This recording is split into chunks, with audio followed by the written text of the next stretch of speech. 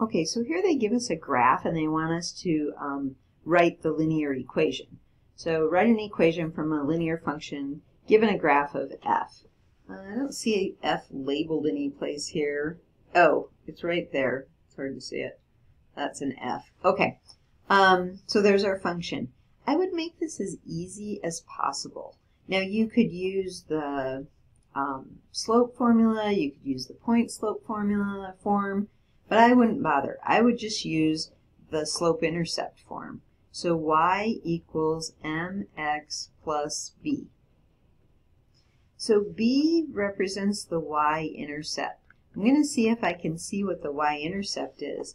It looks like the y-intercept's right there. Okay, so at 0, 2, which means b is 2. Okay, that's where it's crossing the y-axis. Now you'll have to go by the information they give you on the graph. Here, they don't label any points, so I'm just trying to eyeball it. Okay, now let's see if I can figure out the slope.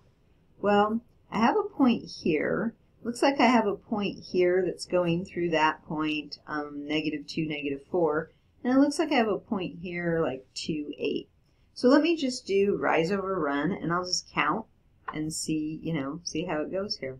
So I'm counting up 2, 4, 6, and over 2. So it looks like the slope is rising 6 and running 2.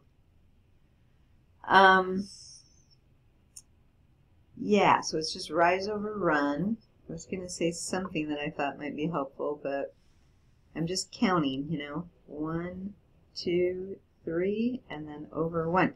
But actually they were each worth 2. Turns out that ratio is going to still be 6 over 2. Now I'm going to double check it. I'll do it in green. I'll double check it from this point to this point. So I'm going up 2, 4, 6, and over 2. So that one is also 6 over 2. That ratio has to be consistent. Now if they gave us actual points with the numbers, we could calculate that doing the slope formula. But we're just eyeballing this. Okay, it looks like the slope is 3. 6 divided by 2 is 3. Okay, so I can just write the function y equals 3x plus 2. Okay, that one's not too bad.